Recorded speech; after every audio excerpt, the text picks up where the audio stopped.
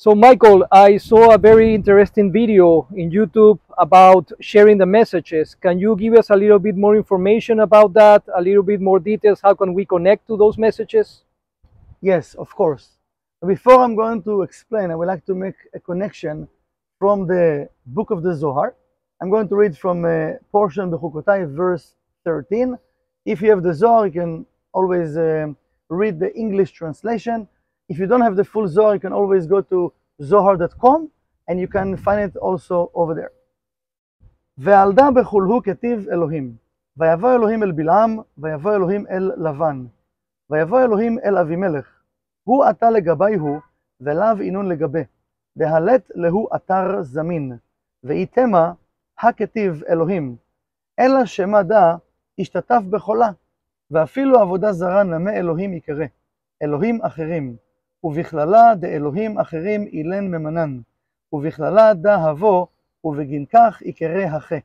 וההוא רשע הווה אמר בחרשוי, וקרא לה ועתה לגבה. ובגין כך כתיב, לינו פה הלילה, והשיבותי אתכם דבר, כאשר ידבר אדוני אליי. ההוא רשע קם משבח גרמה, דהלה כתיב ב, אלא ויבוא אלוהים. So, for us to connect with the messages, it's something we need to start to be aware about and we need to start to work on. And what does it mean by that?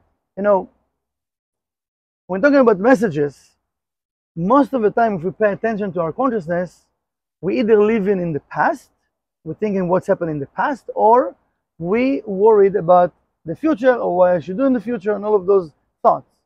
And the Kabbalists explain, you know, one of the main things we should do every day is to bring ourselves to the present time.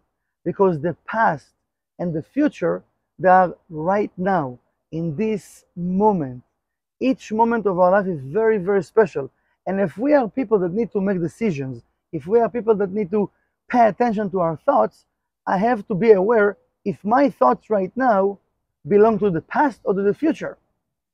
So if it belongs to the past or the future, I'm not living in the present time. I think I am, but I'm not. Because I'm still dealing with the past or the future. The Kabbalah is saying, pay attention, first of all, first point, the first suggestion, pay attention to your thoughts. Where are you right now? You know, many times a person can drive and he's not in the car. Physically, yes. Mentally and spiritually, no. We can be busy with other stuff. And we know it. Many times it happened to us. We arrive in home and said, oh, how I get here?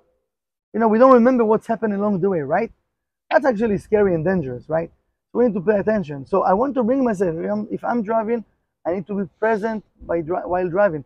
If I'm eating, I want to bring myself to the present time. I'm right now eating. Whatever we are doing, we scan in the Zohar, we study, whatever we are doing, I want to be present, okay? Now, another things that the Kabbalists explained about our thoughts, you know, we need to pay attention after I bring myself to the present time to the first thought. Because the first thought, the Kabbalists explain, come from the light. The second thought come from the opponent, come from the negative side. We know we have the good inclination and the evil inclination. And we have those two voices that is talking to us during the day, right? So one of the things we should start to do actually, is to practice to listen more and more and to raise the volume of the first thought. I will give you an example. You know, many times happen to us, let's say, for example, random example. We have an argument with someone or disagreement with someone, right? And we live in the scenario and we driving back home. And while we're driving, we start to think about it. And we start to think about, you know, I should say that, I should behave like that, I shouldn't scream, I shouldn't behave like that. And we start to feel like, you know, more compassion for the situation. We come in home and we're deciding to dial to the person to say, maybe I'm sorry, or I could say it in a different way. While we're dialing, suddenly a thought comes and telling us, no, what are you doing? Are you weak? The person will start to think that you are weak, that you're not, you not agree, or whatever those negative thoughts come into our mind about ourselves, about what our person will say, and we stop and we're not dialing. That is the second thought. It's mean the second thought was much more stronger than the first thought, because the second thought came from where? Came from my negative ego. I'm afraid that I'm going to hurt. But you know what? To say I'm sorry, or to forgive someone, or to say I was wrong, it doesn't show about weakness. It's showing that I'm a strong person, that I want the blessings. So by me listening to the first thought, it will make me stronger, will make me a person that will follow more and more my thoughts from the light of the Creator, and will help me to prepare my vessel to receive more blessings. And that's what I mentioned, in the previous video, that many times we have those positive thoughts.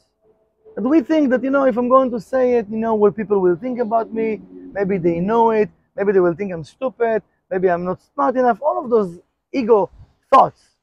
But we need to stop being afraid. We need to be people that I want to share, I want to help. I want to be that leader that brings unity, love, compassion, human dignity to my surroundings. And if I will do that, I start to have the impact to help other people. And imagine how many people they can help because of my help. So I hope I answered the question. And if you have more questions, please, you can leave the question in the comment.